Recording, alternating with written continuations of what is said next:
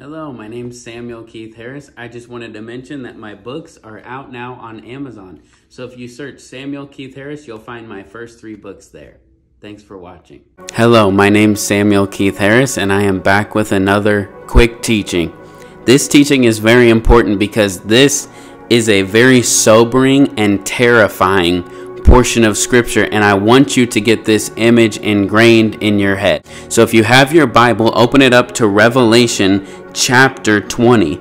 Revelation chapter 20. This is not a book you should stay away from. This is a book you should dive into because it shows the majesty of God. It shows the horrors of hell. It shows the beauty of heaven and the terrifying nature that people are going to be thrown into the lake of fire, and they will burn in eternal punishment forever and ever. So Revelation chapter 20 and verse 11.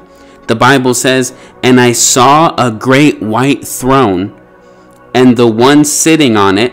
The earth and sky fled from his presence, but they found no place to hide.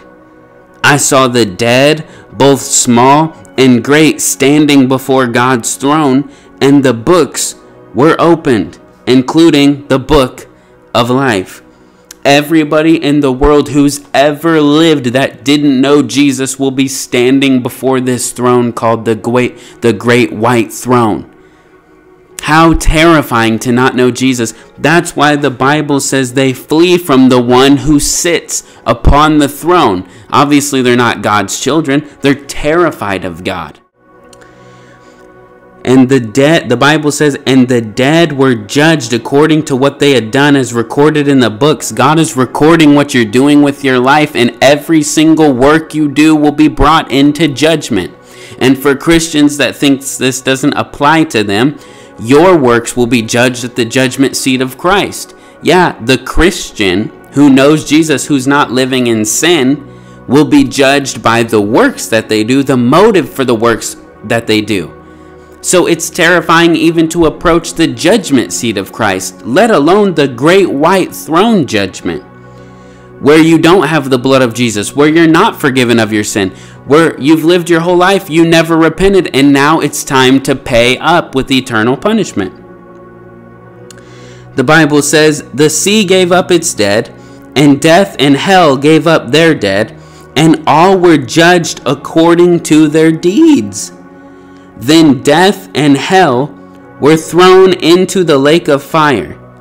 This lake of fire is the second death, and anyone whose name was not found recorded in the book of life was thrown into the lake of fire." Let's read verse 14 one more time.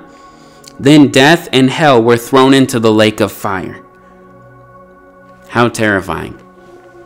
See, hell's not the end. Hell is the waiting place where people are being punished right now. It's fire, it's suffering, it's horror, terrifying punishment right now. People are burning in hell, but that's not it.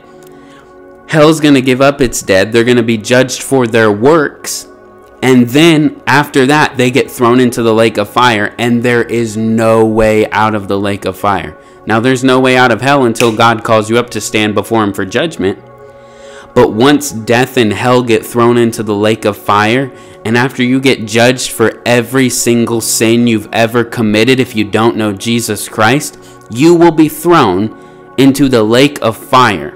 You who lives an ungodly life. What's ungodly? To live a life without God. If your daily routines have nothing to do with God, sin is in your life, and you're okay with sin being in your life, you are going to hell. And then you're going to be resurrected to stand before God at the great white throne judgment. You're going to try to flee him. You won't be able to get away. And then he's going to judge you for everything you've done in your life. And then you will be sentenced. And then you will be given over to the tormentors. What does that mean? Thrown into the lake of fire, the second death, where the worm does not die and the fire is never quenched.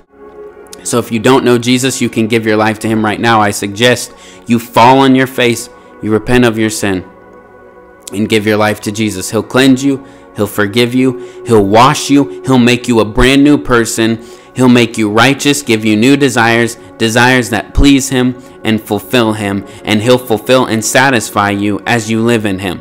Now is not the time to play with sin. Get rid of sin, or sin will get rid of you.